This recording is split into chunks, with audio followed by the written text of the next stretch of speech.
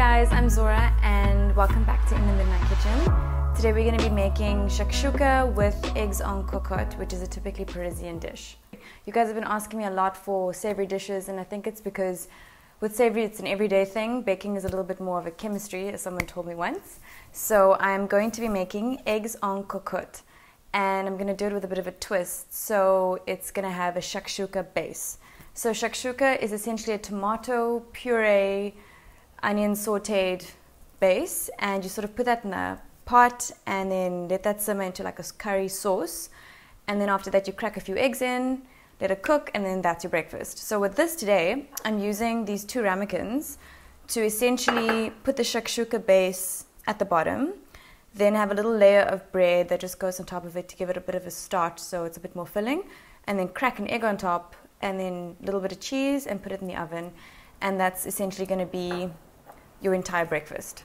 So the first thing we're going to start off with is some spinach. I just got some fresh spinach today, so it doesn't have to be part of it. You can kind of put anything into a shakshuka. So I'm essentially just going to chop these up very, very fine because it has to go into a bit of a tomato-based sauce. So this is the first thing we're going to do, and then we're just going to go step by step from there. So try and chop it as finely as you can.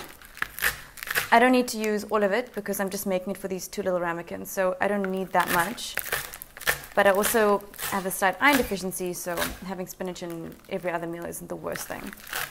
So that is all I'm going to make just for now. Right, next up we are going to, actually I'm not using an onion first.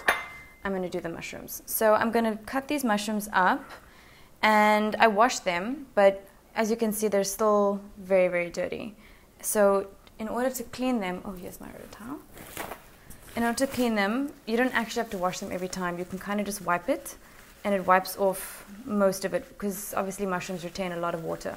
So if you're going to be washing it with water, it takes it a lot longer to dry out in your pan. So rather use a roller towel, and then it takes off all the excess gunk that was on it before. Okay, so I'm just going to cut these guys up finely as well, and then I'm going to add that to my spinach sauteed tomato base.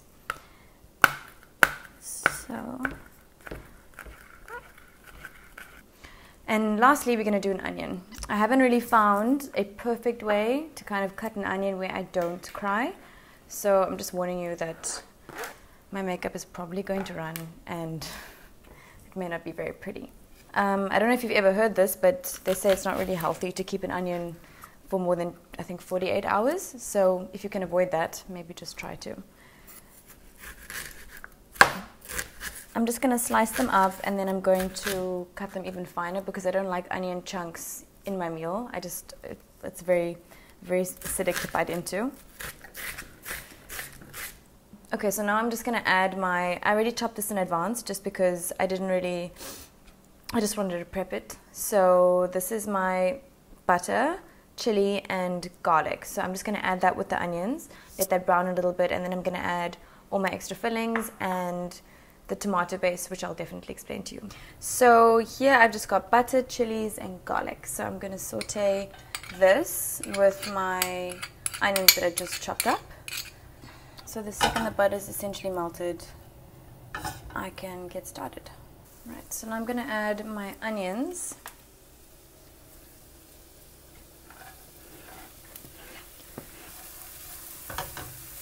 So just a little bit crispy and golden, and then we're good to go. I'm going to put off the heat. I'm going to add my diced tomatoes and my tomato puree, and then let that simmer just for a little bit. So you don't need to add all of it, obviously. That's all I'm going to use, which is just half a tin, like I said. And then I'm going to use the tomato puree as well. This is just 1 little ice block's worth. I usually just freeze mine after I buy it from the store, so it's really quick to just put in a pot of curry or anything that I'm cooking, so I don't have to continuously keep buying them, which I just find to get a little bit annoying. So I'll buy a lot, and then I'll just freeze it, and then I can use it whenever. So this is just going to simmer until it gets to a nice thick consistency. Now I can add the rest of my toppings, or rather part of my base that's going to go into the ramekin.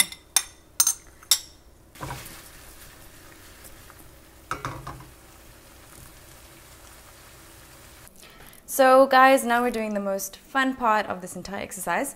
I am now going to layer up my ramekins to make my shakshuka eggs cocotte.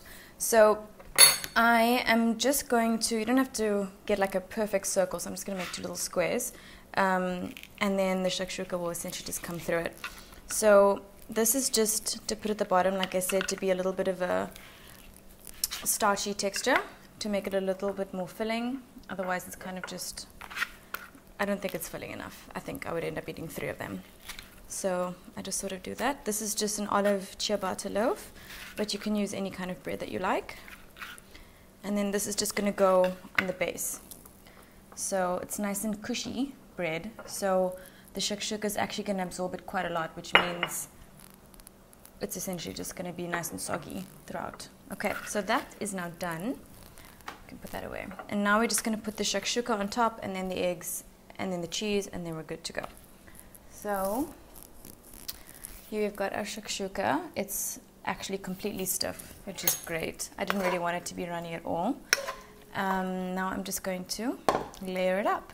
So like you saw, obviously there's just spinach, mushrooms, and a tomato base in it. And now we are just going to crack our eggs. I got really great free-range eggs. Doesn't really matter what you want. So I'm just going to crack them straight on top of the shakshuka with no whisking in advance, none of that. We're just going to crack it straight. So essentially it'll engulf the entire ramekin, which is absolutely beautiful. If you're not used to cracking eggs and you think that you might get a little, shell in it, just do it outside and then put it in. Okay, and then I'm just going to sprinkle this with a little bit of cheese around. I don't want to really ruin the yolk because it looks so perfect. Now we are going to put these into this tray and fill the tray with a little bit of water. Not too much, just enough so the bases are full. Well, filled right up to the top. So we're going to just let this bake for about 15 minutes. And I like my eggs runny, so that's not going to take too long.